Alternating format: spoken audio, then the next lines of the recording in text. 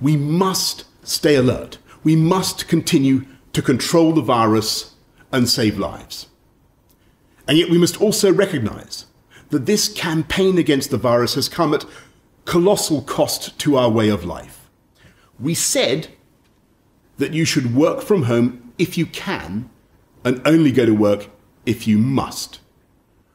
We now need to stress that anyone who can't work from home, for instance, those in construction or manufacturing, should be actively encouraged to go to work, and we want it to be safe for you to get to work.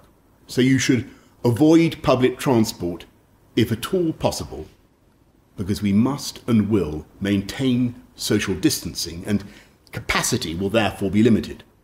You must obey the rules on social distancing, and to enforce those rules, we will increase the fines for the small minority who break them.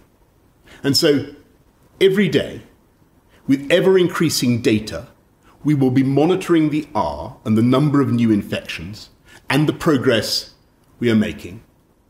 And if we as a nation begin to fulfill the conditions I have set out, then in the next few weeks and months, we may be able to go further.